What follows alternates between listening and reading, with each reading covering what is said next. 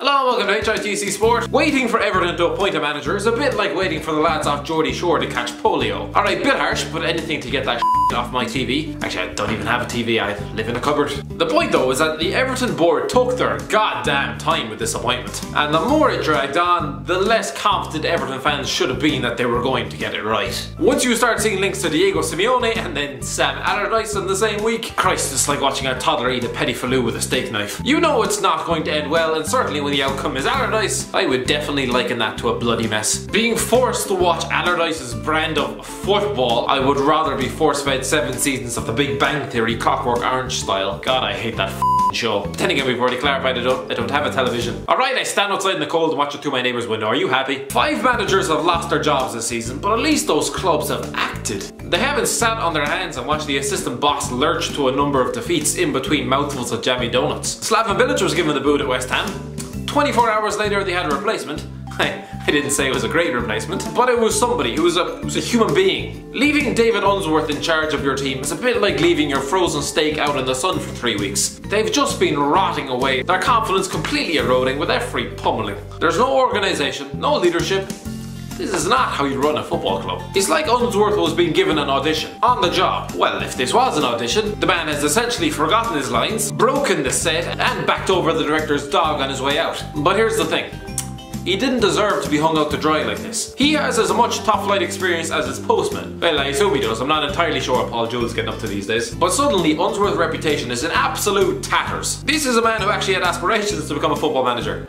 It's not gonna happen now. So who's to blame for this absolute mess? The owner, Fayed Mashiri, said he was pleased with the transfer window. Was he high on bath salts? If you lose your top scorer, common sense should prevail that you need to go out and actually sign a centre forward. Somebody that can score a few goals. Not Rooney, the lad who looks like he'd kill his granny for the last Big Mac. I won't tell you what he'd do to everybody else's granny. Romelu Lukaku couldn't escape Merseyside quick enough, but at least the club did have £75 million to play around with. They chucked most of that at a lad who nearly got relegated last season. David Klaassen was also signed off the back of a great season with Ajax. He looks like he'd be more useful working down the local bowling alley. Cuco Martina arrived from Southampton. I can only assume Ronald Koeman lost a bet, because his defending looks straight out of a horror movie. Jordan Pickford came in, England's future #1, who in the last year has been shot at more times than a Navy SEAL. Michael Keane left Burnley to advance his World Cup ambitions. The £25 million man looked so shot of confidence that you could grab someone from the crowd, hand them a pair of football boots, and they'd probably do a better job of clearing the ball. And of course, Rooney returned home, mumbled through his press conference about winning things before going off to get arrested for drunk driving. They were supposed to get in Olivier Giroud, Diego Costa. I mean, who's going to want to play for Big Sam? Connor Wickham? It looked like it was going to be Sean Dyche, the man who sounds like he's had a turnip stuck in his throat for about 5 years. Yeah, the man does have a relegation on his CV. When Danny Ings is your best player, is it any surprise? And he was sacked by Watford. Then again, who wasn't? But he's also turned Burnley into a solid mid-table team and actually encourages Hendrick and Brady to pass the ball. Martin, I hope you're taking notes. And has been able to convince Stephen Ward not to shit himself whenever he gets the ball in his own box. I still wake up at night with Denmark flashbacks. For some reason, the speculation seems to have died down. So next in line for the job was Marco Silva, a man who 1 year ago nobody had ever heard of apart from maybe his wife. He's doing a great job at Watford, but he's literally been there for 5 minutes. The Toffees are like that annoying kid at preschool who only wants the shiny toy when someone else starts playing with it. I'm not saying this will happen to Silva, but there were other young bosses tipped for big things. Phil Brown, the man who has single-handedly kept North East tallying salons in business for the last 20 years, once thought he was going to manage England. He's now coaching Anton Ferdinand, Marc-Antoine Fortune, and lads who get their names tattooed on their head.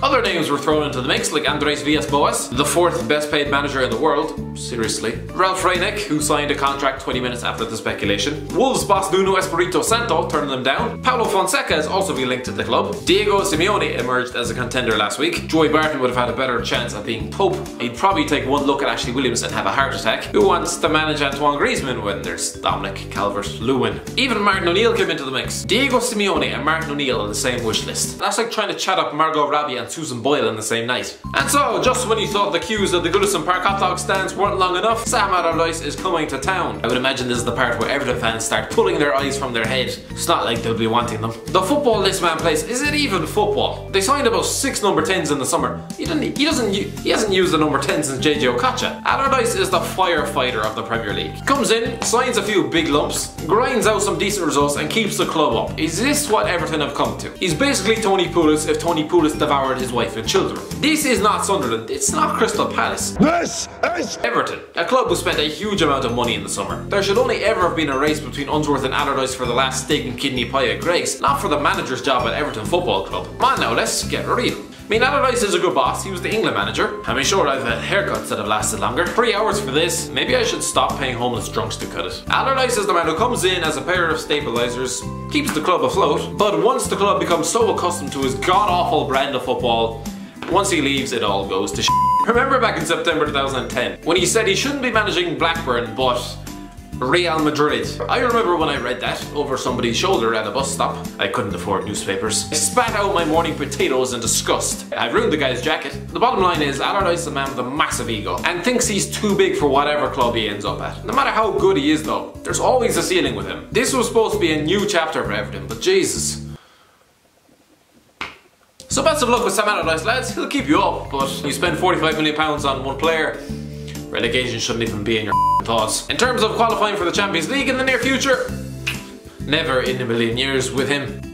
Anyway, that's the end of the video, lads. What do you think? Is he a good appointment for Everton? You know my thoughts, but I want to hear yours. Anyway, if you agree, hit the like button. If you don't, tell me I'm a But the main thing, cheers for watching, and as always, I'll talk to you in a while.